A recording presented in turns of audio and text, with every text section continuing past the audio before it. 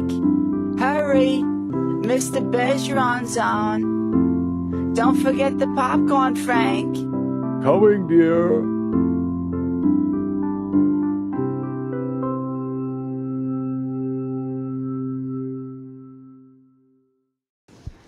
Hello.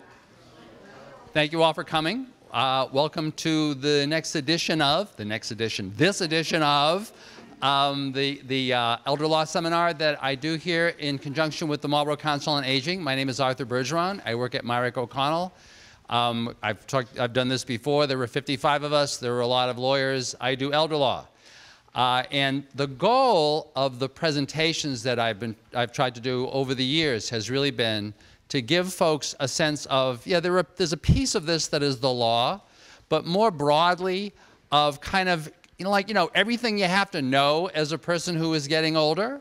One of the nice things about folks that I deal with, elder law clients, is they all know they're going to die. Your kids don't know that. You know that, And so one of the issues that occasionally comes up is what happens to your body after you die, an area where typically lawyers don't talk to you very much because they want to talk about the estate and mass health and all this other stuff. So we decided we would get the great What Happens After You Die couple, right, Regina and Alan Slattery from the Slattery Funeral Home, to help discuss this matter.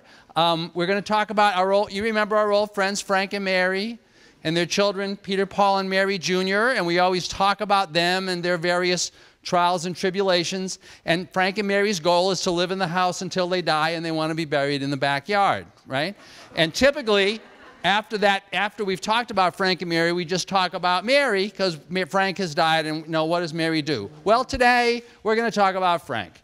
Frank's dead, and we're going to, first of all, the question is, can he actually be buried in the backyard? That's kind of like a related question. So we're going to talk about a set of issues regarding what happens to Frank's body, right? And by the way, typically in these presentations, we've done the whole presentation and then we've taken questions at the end, but we're not going to do that for this one because we're really going to take this kind of topic by topic or area by area and talk about these kinds of questions and actually, or these issues, and then take questions.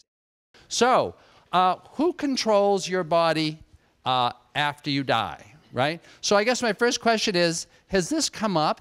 Does this issue, do you ever get arguments with folks, after someone has died and they're dealing with this? Not usually. Not usually. Ever? Has there been any bad time? Has there ever been Only if a person is in the nursing home, has no relatives, and there's been a guardian appointed. And there's been a guardian appointed. And in that case, there's sometimes an issue.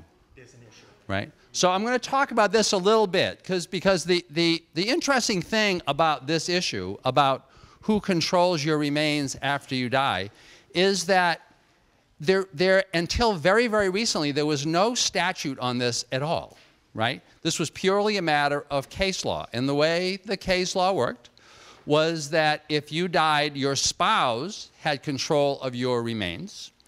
And if they couldn't find the spouse, or if the spouse was dead, right, then your children had control of your remains. But there was no order in which to figure out which of your children's controlled your remains. So that if there was a disagreement among the kids, right, there was a real problem, right? Because there really is no way to figure out if two different people have different senses of what happens to the remains, right? That actually, interesting, and we're going to talk a little bit more about this when we talk about organ donations, but there is actually a remedy for this now, and I want you to note this. The Uniform Probate Code, which was adopted by Massachusetts just a couple of years ago. For years, we had this kind of evolving rule of probate, which has gone on for like 200 years, got dramatically changed. A couple of years ago, we adopted basically a form of a universal system of probate law, which has been adopted in many other states. And there's this bizarre little provision of it called Chapter 190, capital B, Section 3-701. These are the kinds of things that lawyers are supposed to know. And what that provision says is that if you have left instructions to your what they're now called personal representatives. They used to be called executors or administrators. If you have left instructions to your personal representative in writing, either in the will or in a separate document. Can be either one. Your personal representative may, does not have to, but may abide by those instructions regarding what happens to your remains. So you now actually do have a way now of specifying, of saying how your remains are going to be handled. And I think that's going to be relevant regarding kind of what some of these possibilities are. I remember, well, see, I actually had one where there was a disagreement. I remember it was somebody in Hudson. This would never happen in Marlborough, you know, but in Hudson, there was actually a disagreement between the children of the deceased and the second wife, right? Oh, yeah, because the children never liked the second wife. And so the children had told Tommy Hamilton over in Hudson, we don't want the second wife at the funeral, right? I represented that person, right? And she called me all distraught, of course. You know, what do I do? What do I do? The first time I ever had to look any of this stuff up and actually found the case that said the spouse is in control. So I said, don't worry. And I actually called Tommy Hamilton. I said, let the kids know that actually if there's an issue, they can't go to the wake, right? Only my client's going to go to the wake, right? Because she would actually have had the ability to do that, right? Because she has the control of the remains and therefore of kind of how the ceremony works. So if there's a concern about this, then that's how it works. So we're going to just now we're going to talk about the other interesting question, which always comes up, right? So what happens if you did one of those little cards, you know, that you got in your wallet and it's on your license and it says you donated your organs or something, and then you die? So then what happens? Well, it depends where you die. It depends where you die. It sounds like a lawyer talk, right? Well, if you die in New Hampshire, there's a different set of rules. No, well, it is, because if you die in the hospital is required to call the donor bank and speak to the family representative who is going to be in charge of the remains. If it's a nursing home, it would be then up to the family to notify the donor bank if they knew. Yep. And the same with at-home death. And what's the donor bank? The donor bank is in Waltham, Massachusetts. It's the regional office where they harvest the organs, tissue, long bone, and really whatever. So like there is a genuine place. Okay. So the remains would go there. The remains would go there. Yep. And who gets the remains there? The donor bank would pick them up at the place of death, bring them to their facility, do the harvesting, and then it would be the funeral home that would pick up the remains. I see. So I was always, I always thought you donate like your kidney, or you donate like a particular thing to the donor bank, and that's what's, no. How does that all work? Once you sign that donor card, yep, they can harvest whatever they want to harvest. So they can do ion nucleation, long bone, tissue, organ. You can pretty much take what they want. Exactly. Now, can you control that through the document? It's my understanding that you can't. That you cannot. No. Okay. So that there were some real issues. So your body gets picked up, and does the donor bank always take the body? Or does the donor bank ever sometimes just say, it's rejected. Nah? Yeah, it can be rejected. And I know one issue that comes up that I've heard people talk about is they'd never want that body. I mean, my body. I mean, I'm really old. What could they use in this body? Have you found that the donor bank really only wants young people who have died? Not necessarily. No. Not necessarily. So it's really varied. It varies. It depends upon what they died from, what their age group is, and exactly what they might be looking for at the time. I see. So the donor bank may be actually looking for something that you have that is like very special, right? So who knows? And then when the remains come back, what's typically, how long does that all take to happen, right? So you die, because obviously the issue is we don't want to have to be postponing the funeral so that we can be dealing with these issues, right? Die at 8 o'clock in the morning, you're probably back to the funeral home by 5, 6 o'clock that evening. If you die that in the morning, your remains are probably back in the funeral home by that evening, right? So that's kind of how the donor bank stuff works, right? Yeah. And So now we're going to stay here for just a second, because in the course of doing this presentation, I also learned these new things, right? So that's why I love doing these, because it forces me to learn pieces of the law that I had never idea. So I ended up reading the donor statute regarding how all of this works, and found out that 2 years ago it was revised. The donor statute was revised in a very significant way, right? Actually, a couple of very significant ways.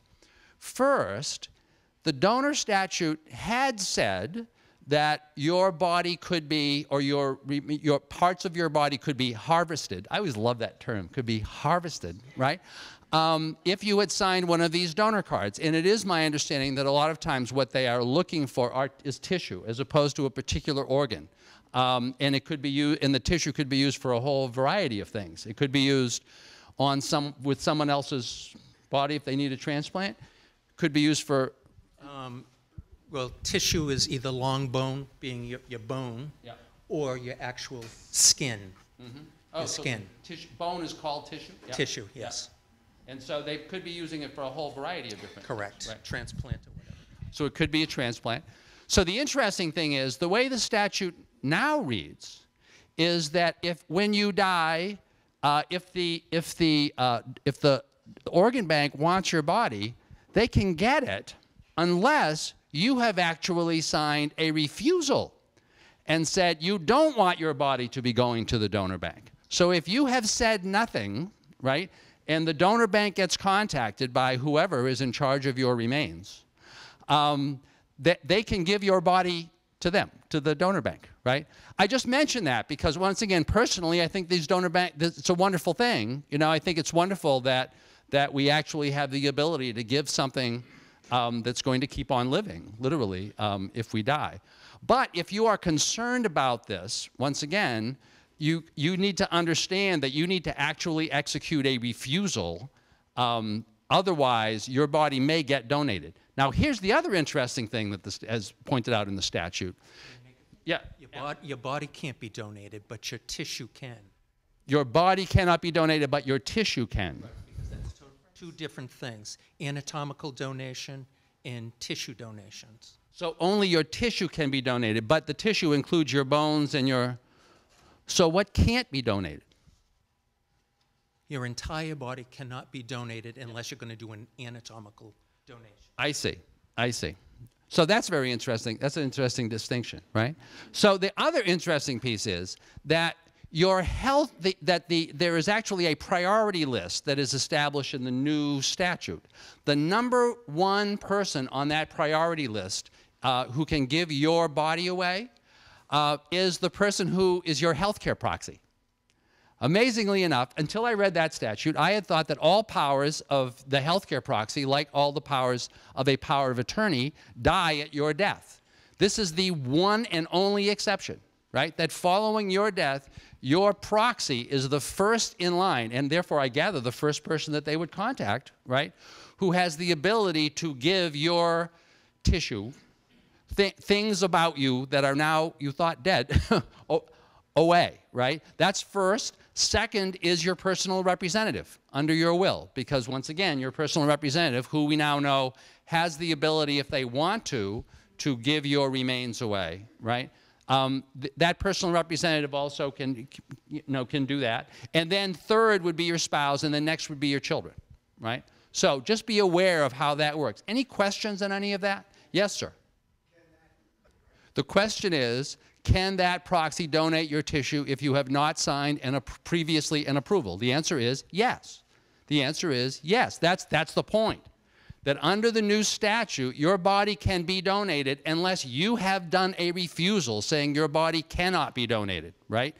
And by the way, that does remind me, though, of an interesting... You have to keep on using the word tissue and not body. I'm sorry. I have to keep using the word tissue and not body. Your tissue can be donated on your behalf for you, unless you have actually done a refusal prohibiting that. And your proxy is the first in line, unless, that reminds me, the statute also says you can, in your proxy, specifically prohibit your the agent that you name in your proxy from giving your tissue or other things away, right? But if you haven't, they have the ability to do it. 35 years ago, you signed one of those cards. And are you in a bank someplace? And how can you check? Hold on for a second. Alan, if you could just stand just so that the camera... Okay. Did you sign with the Registry of Motor Vehicles? Then yes, it would be with the organ bank. So if you specified just your eyes, then they would only take your eyes. I did specify gender. You specified gender. Yeah,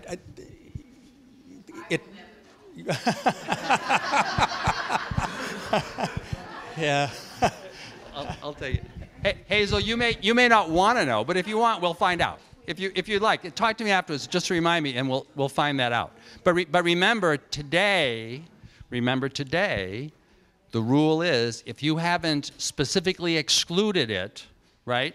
Your whole body, everything is in play. Everything is in play unless you've done an exclusion. It's the reverse of what it used to be, right? I think it was ma'am, and then you, sir. Yes, keep doing that. Yes, sir. How do you refuse? Do you put it in your will?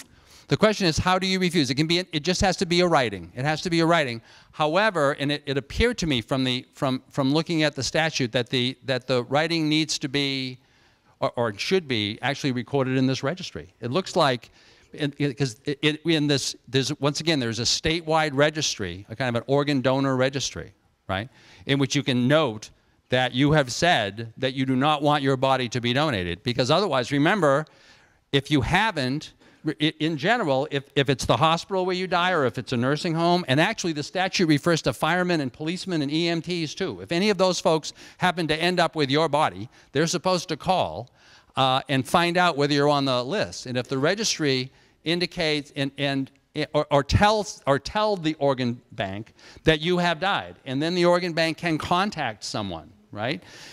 And I would bet, although I haven't checked with the organ, I'm actually going to go to this place. I have to see this place now. I'm going to go to Waltham, right? And I'm going to see if I can do one of those Bergeron brief shows and actually do a show and interview somebody there. Because I want to see whether there's actually a list that shows these exclusions now of people who don't want their organs donated. Yes, ma'am. So, Melissa, you're saying your experience with them was positive and that they actually came back to you, I would assume, after the... Yeah. Is that all right with you? So your experience was they called you and said the things that they wanted to take. Had your husband had his name on a donor card for? I see. So they actually cleared it with you. They did. That's great.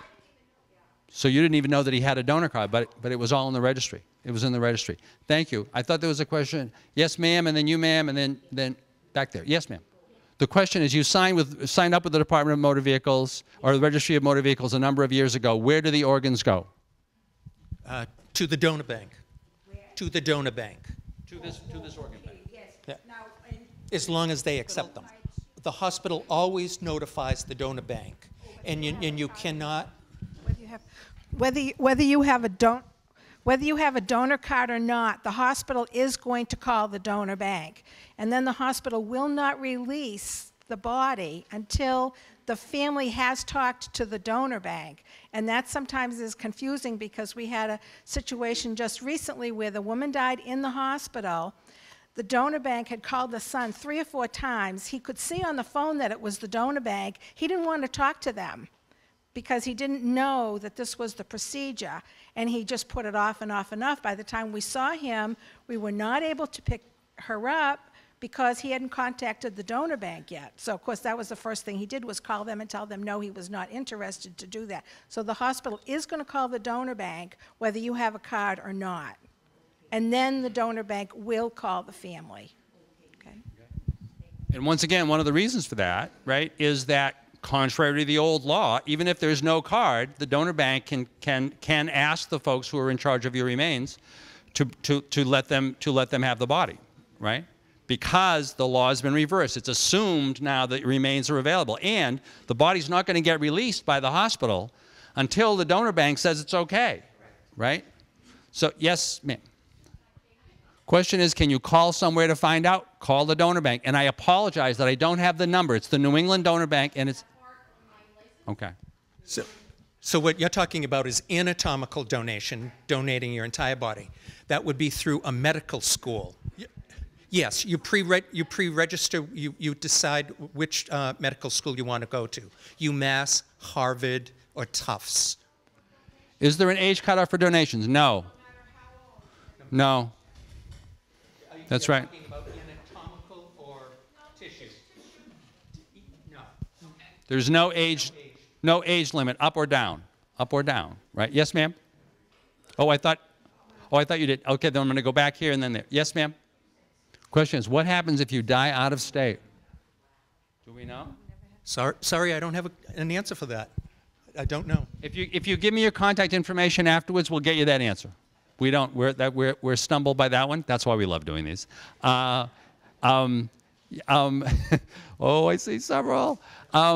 Yes, sir, and then you, ma'am. Yes, sir. Does this make organ donation cards obsolete? No. I think that the new statute makes the card. By the way, I found this in preparation for a presentation we did over in Hudson last week, and then I mentioned it to the other lawyers in the office, and nobody knew this, right? I had never heard this from anybody before, right? That there had been this kind of switch in the statute, right? And that is my sense, right? Is that but that's another reason why I'd like to go interview somebody at the organ bank to clear that up, to see if there is still a reason to be actually saying affirmatively you want to donate, as opposed to, if you really don't want to donate, doing the necessary paperwork for that. So the question is it important, therefore, that if you have a healthcare proxy, that that your doctor or your hospital have it? And the answer is going to be yes, definitely. Because because the question would be, otherwise, how does the organ bank know that there is a proxy, right? And so it's absolutely right, absolutely right. Mr. Lincoln, and then we're going to stop, and we're going to take further questions if we have time at the end. Yes? Question is there a fee for doing any of this, the organ bank stuff? My understanding is absolutely not. No, no fees. No fees. One of the few things the state will give you for free. Isn't that terrific? So, obviously an interesting topic. But then the question is, so if you have died, so what do you do? What are the kinds of instructions that would be appropriate to give to either to the person whom you've named in your will, right? So, and remember, by the way, once again, the only person who's no, that's not true. You could give instructions also to your children if you had decided to not name anybody as the personal representative in your will. You should note, though, and that's true, if you've given the instructions to your children, then the personal representative would simply be out of the picture, and your children would simply take care of this. But the question would be, so what kind of instructions should you kind of include if you were giving instructions? And I'm interested from the perspective of the funeral home, are often the instructions left there? Can you just talk about how all of that works? Which one of the team? Alan is pointing to Regina. You can actually tell the funeral home anything you want. What you want to wear. We had a woman, she had a glass eye, and her instruction was absolutely positively put that eye back in. I don't want them, because her kids would probably have not done that, and she wanted that. I want my glasses on, I don't want my glasses on. I want roses, I don't want roses, whatever. It makes no difference. Whatever your preference is and whatever you want to have is what you should put down at the funeral home. If you make your pre-arrangement and you want something specific, make sure that you tell them at the time. They'll write it in, and I'm sure that they will honor it, whatever it is that you want to do. What else? Do most people do pre-arrangements? Many people do pre-arrangements, especially nowadays where people, if they go into the nursing home, they need to have a spend down, and that's one of the things that you don't want your kids to have to pay for if you have the money to pay for it at this point. You come to the funeral home, sit down, decide what you want, and you can pay for it up front. That money goes and it sits in a trust until the time of your death, and that's pretty much how it works.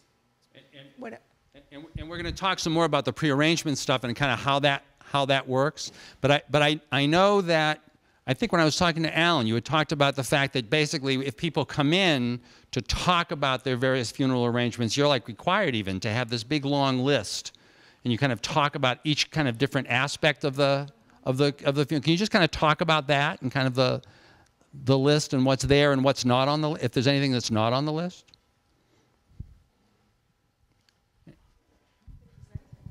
There's nothing that's not on the, That we wouldn't talk about. okay. Yeah, there are going to be certain, there's certain information that we're going to need for the death certificate. So we do have a form that we fill out, and that is important. And then from there, it's whatever they want to add to that. The information that you're going to need for the death certificate. certificate. So do you actually do the applications for the death certificate? Yes. Oh. So what is it? And you file that with the city clerk's office? Board of Health and then the city clerk's office. I see. I see. And does the city clerk issue the death certificate or the Board of Health? The doctor issues the certificate. So he'll give us the certificate with the cause of death, his signature. Then it's our job to fill in person's name, date of birth, their parents' names, their places of birth, social security number, the informant who gave us this information, where the disposition is going to take place, the date of the disposition, and then the signature of the Board of Health and then the city clerk's office. Okay, and then you bring that down to the city clerk's office? Yep. Now that's something I never knew. Yes, ma'am. And I'm gonna do the answer to that question. Then we're gonna hold other questions regarding prepay until a little bit later on. Alan. And so the funeral home that you prepaid at, you would find the next funeral home, and they would make a transfer. Okay, the money is always your money until the time of death. Now, cremation, another wonderful.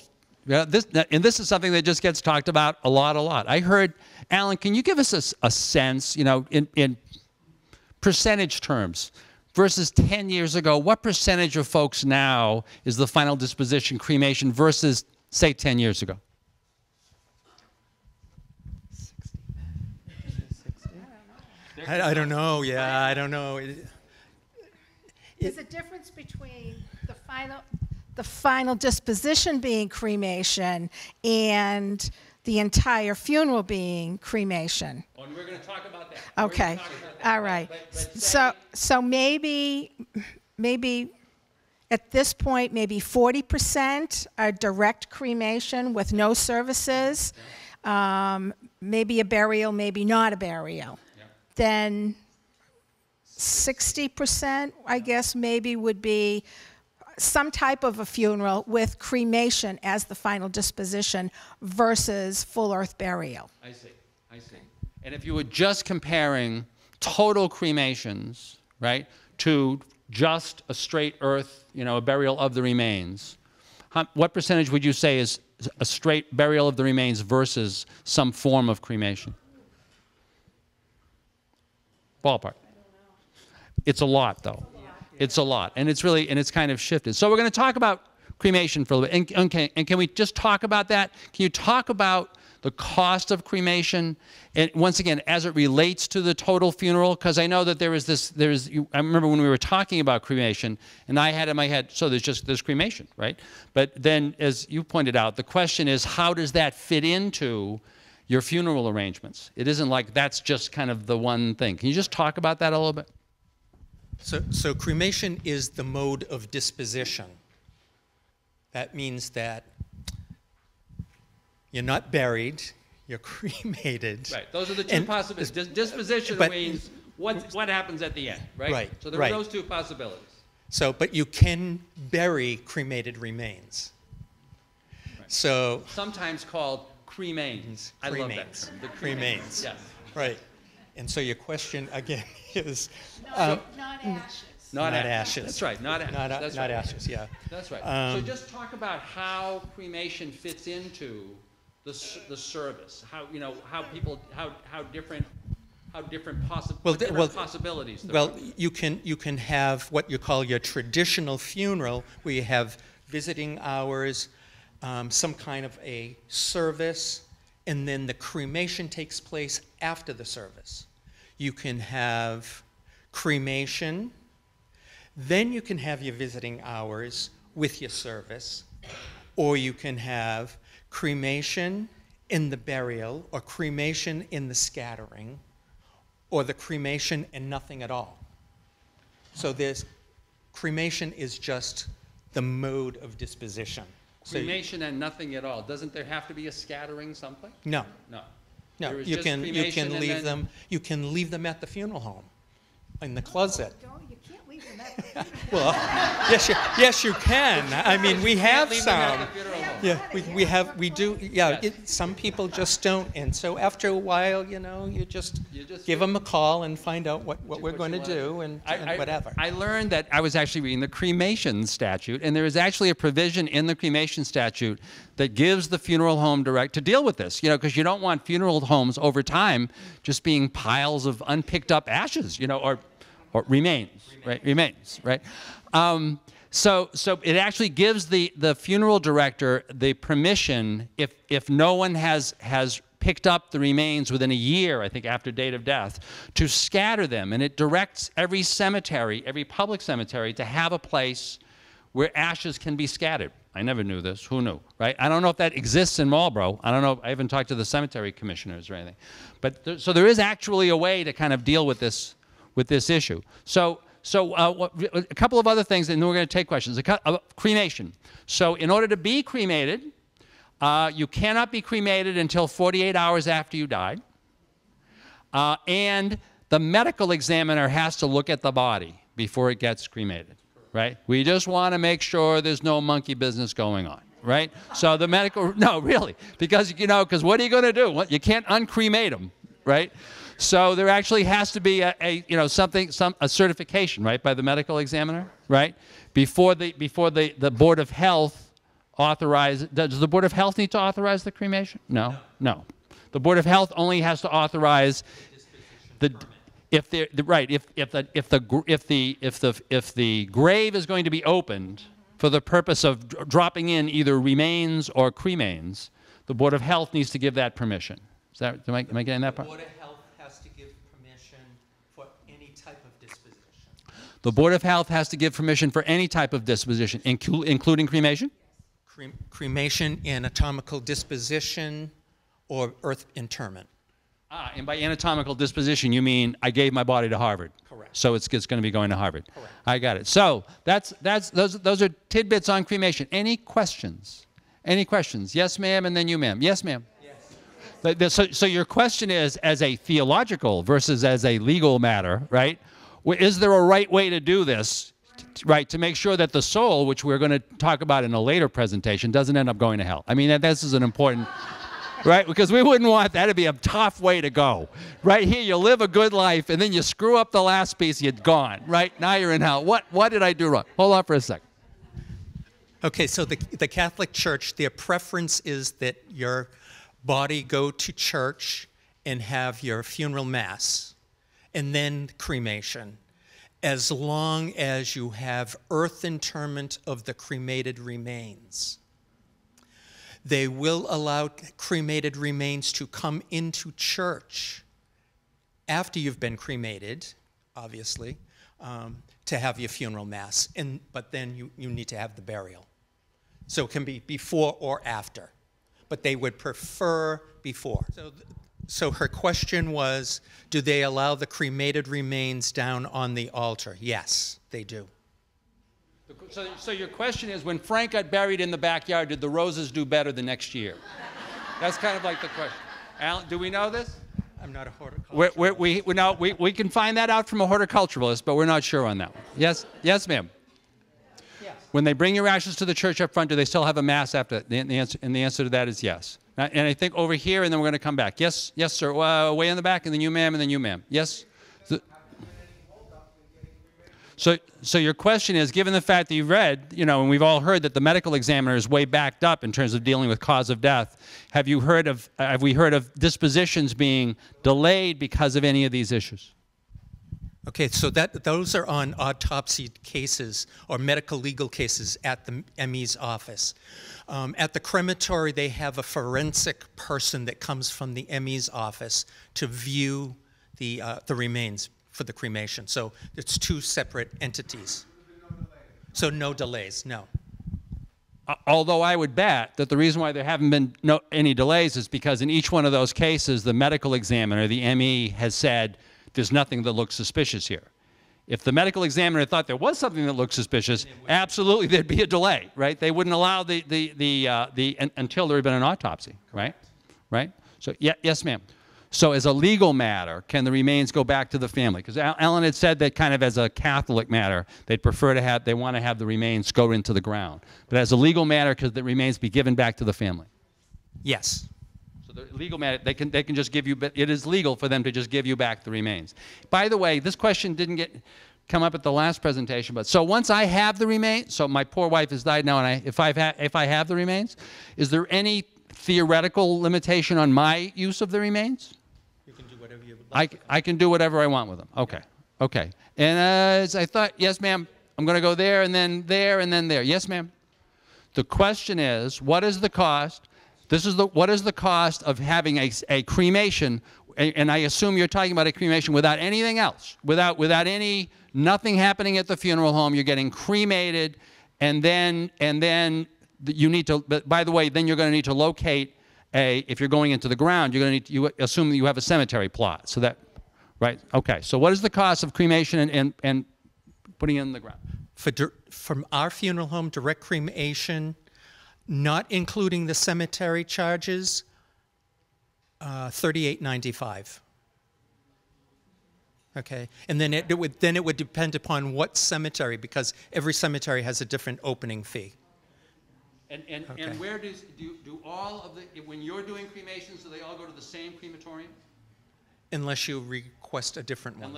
And where's the crematorium? I do Rural Crematory in Worcester on Grove Street. Rural Crematory in Worcester on Grove Street. Okay, yes, sir. So once again, in order of magnitude terms, if there were a showing and then a cremation and a service at the church and then having the remains in a grave as opposed to just giving them to you. Somewhere between 6,000 and 8,000. Okay. So and it's a legitimate. So if you have a service here, and then the body is being shipped to someplace else for final disposition or burial in New Jersey, right? What is there a typical shipping cost for that? Well, it depends whether you wanted to have it flown or driven in a time factor. And it's whatever the rate would be from the airlines, because they have you. Say again. From here to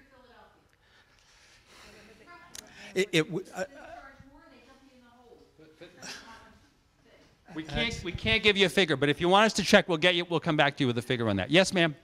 Last cremation question, then we're going to do some more stuff. Yes, ma'am.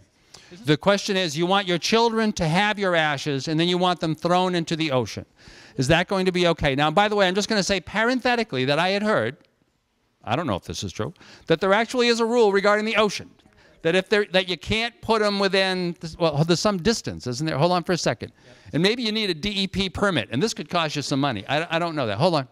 And those would be under the Coast Guard regulations. So you would have to contact the Coast Guard because they determine. Okay. So if your kids want to, if your kids want to tell the Coast Guard before they go out, they're going to need a permit. Yes. So you said there was actually a seminar on this issue of burial at sea, because there were a lot of people that really want. Yeah, that's like really popular. So that's cremation. We talked about showings and other arrangements. I think we really kind of talked about that pretty thoroughly. Now we're going to talk a little bit about cemeteries. Purchasing plots and who owns them and who can be buried where. Right. So briefly, there is actually quite a bit of law on this. There are quite a few statutes on how all of this stuff works. So basically the way it works is if you want to purchase if you own a cemetery plot that has a given number of graves in it, right, then you have the right to fill those graves with whoever you want while you're alive, right? And the way that you show the ownership of those graves, according to the statute, is that the cemetery commissioners are supposed to give you a deed. What that deed looks like, it doesn't say. They can make up their own deed. So every town can have their own, every cemetery can have their own, right? As to whether, while you being the owner of that deed, you have the ability to transfer that deed to anybody else, right? totally, it's my understanding, totally within the discretion of the cemetery commissioners. What you own when you own a funeral, a plot at a cemetery, is you have kind of like an easement, right? You have the right to put something in the ground there, right? And the right to take care of the top part and put stuff on the top part of that spot, subject always to the rules of the cemetery, right? And those rules can change at any time. And they are not bound by their original rules from when they originally sold you the funeral plot. So, right, am I getting all of this right? Are we in agreement on this part? Now, after you die, where does that cemetery plot go, right? Well, it is my understanding, let's see if we agree with this, that you can will it. You can, in your will, transfer your cemetery plot to somebody else, right? If you don't, then your cemetery plot goes first to your spouse, right? And then to your children in no special order. And it is my understanding, and I keep looking over to them because I'm going through this and I'm reading, saying, of course, I've never had to do this. I was just reading it because I very seldom, this occasionally comes up, but I always try to duck the question before now, right? Now I actually kind of know, right? But the interesting piece is that no matter who you have transferred if through your death or through your will, you can transfer your cemetery plots to somebody else, except if there's an available grave and your spouse dies, they get the right to be buried there, right? You cannot disinherit your husband, whom you never liked in the first place. You know, you should have divorced him, because if he is your widow, he has the right to go next to you, right, in the plot. Once again, there is also nothing in the statute regarding what happens if there are kids that are arguing, and it sounds like it's just first come, first served. So if you have 3 kids and two plots, whoever dies first and second wins, right, and the last person doesn't go in. Right? I am also, I think you were the one that told me, though, that all of these rules are subject to these opening permits. Can you talk a little bit about opening permits and the prices of opening permits? Not opening permits. The grave, isn't that what it's called, an opening, when you have to dig the hole and put the That's remains? it. There's an opening fee. There's an opening fee. Oh, I didn't mean a permit. I meant a fee. Fee, okay, yes. How much is the opening fee? Well, it depends, again, which cemetery you're talking about. City cemetery, opening. Maplewood Cemetery. Maplewood Cemetery is a city cemetery. It is $600 on a weekday, $800 on a weekend, and $1,000 on a holiday. And more afternoon. And more afternoon, and then there's additional charges afternoon time on a Saturday. Catholic cemetery, St. Mary's and Immaculate Conception. $1,250 is the opening. That's $1,250 on a weekday. Saturday, it's an additional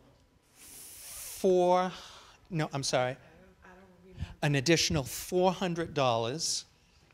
Afternoon time, it's $150 every half hour.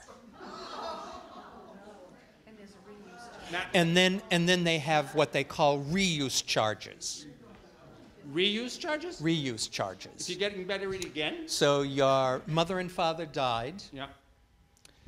And they only had a 2-grave lot, and your sister now died, and she doesn't have anyone, and she's going to be cremated.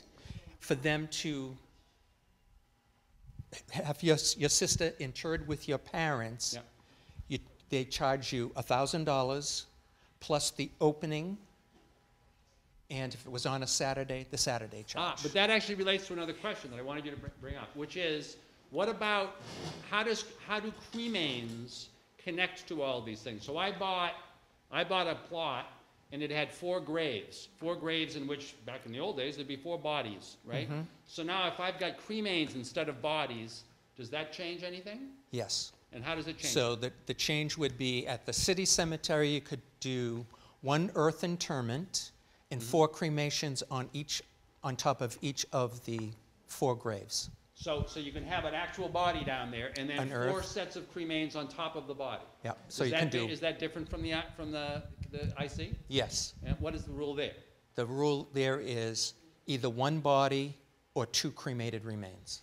So once again, this issue there, ask your cemetery, right? Those issues vary completely by cemetery. There is no state rule or city rule or anything else, totally in the discretion of the cemetery commissioners, and they can change those rules. And I have been told that there is, for example, there is one cemetery where if you've got extra graves, right? You had a plot, 4 graves, and now you know you and your husband are going to be buried there, or you and your wife are going to be buried there, but your kids are all in San Diego. You know, they're not coming back. They're not going to be buried there, right? And so it's like, can you get a refund, right? Because you got 2 graves. And it's my understanding there are some cemeteries that you can transfer those graves back, and they'll even pay you, this is the one case I got, the cost that you originally paid. Correct. They won't, like, give you the current rate, right? And then they'll charge the current rate to somebody else. Yes, ma'am. One question on this, and then we're going to talk a little about prepaids. Yes, ma'am. So you said that you owned a plot that had several graves, and that you had 2 extras, and that they told you could sell them. Could you sell them to anyone or only to them? Right. So you could sell them to them. So you're basically selling them to them at the price you paid. There's a steep markup when they turn around and sell those again. Yes. So just as an observation. Now, we want to talk a little bit about, we did that, and now we're going to talk about prepaids. So how does prepayment work? Alan, can we just kind of talk about that? Okay, so prepayment it would be just like if someone had died. You would come into the funeral home, you would give us all the basic information that we'd need. You would select the merchandise and services that you wanted us to perform for you. The money would go into a funeral trust account. The interest that is earned on the trust account would be used at the time of death to offset the costs. Some funeral homes will guarantee both the goods and services and the outside expenses. Some will only guarantee the funeral home side, but not the outside expenses. An example of an outside expense is? Cemetery, clergy, newspapers, clothing, certified copies of the death certificate. Because these are all out-of-pocket costs. Those are out-of-pocket costs that have no relationship to the funeral home at all. Okay, so now, and how can I make sure when I give you my big check prepaid, you're not going to take the money? Well, because we have to put, that's Commonwealth of Massachusetts tells us, we have to put it into a trust account. The answer is because the money has to go into a trust account. And it's my understanding that actually the Commonwealth gets to, you have to report to the Commonwealth once a year. Yes. Here's where all the money is, right? Account by account. Yes. Here's the bank where it is, and the Commonwealth can check. This is actually under, I think, the Department of Consumer Affairs. Correct. If I recall correctly, Yes. monitors all that. Yes. Now, And they do come in to inspect. and they come to check the books. The records. Yeah. See if you got the big pile of money in the back. You still got all the money. So now, so what happens if somebody? What happens if somebody moves to the western part of the state? They would go into the funeral home, tell them that they have a pre-arrangement at the Slattery Funeral Home. They would contact us in writing. The family would have to contact us in writing as well, and state that they will take the pre-arrangement funds, and then we would notify the trust company, and then they would move them to their facilities. So you're not locking yourself into a particular funeral home by having made that payment. And now going back to the answer to your question, the price is good forever. That's basically the way the system works is the funeral home cannot touch the money until the services are provided. At that point, they get what you paid them plus the accrued interest, the interest that has occurred over time, right? But in return for that, they can't increase the price. The price is the price, right? Am I getting that right? On the statement of goods, yes. only on our side, the outside expenses will vary. So if the newspapers go up or you add to the newspapers, you need more certified copies, you've changed the church or the cemetery, that can fluctuate. So that side is not normally guaranteed. Right. But the funeral part, the showings, all of the stuff which are under his control are guaranteed. Those out-of-pocket costs to other players are not. Correct. You'd be notified by the funeral home. Again, under the Commonwealth laws, you have to be notified, and you find another funeral home, and the funds will be transferred. Okay, does that answer your question? Yes, sir. The question is the pricing guaranteed if you're transferring? I would think even if you're transferring to an in-state funeral home, if the Slattery's told you price X, and then you said and 5 years later you want to go to a new funeral home, right? That the new funeral home is going to do that same price list, and they're going to give you price Y, right? This funds are going to get transferred, and you're going to pick up the difference, unless of course the price went down, right? I think that's the last question because it is 2 o'clock and we want to finish on time. I've asked the Slatterys to stay for a few minutes afterwards in case you have any particular questions. If not, thank you very much for your questions and interest, and we'll see you in the fall.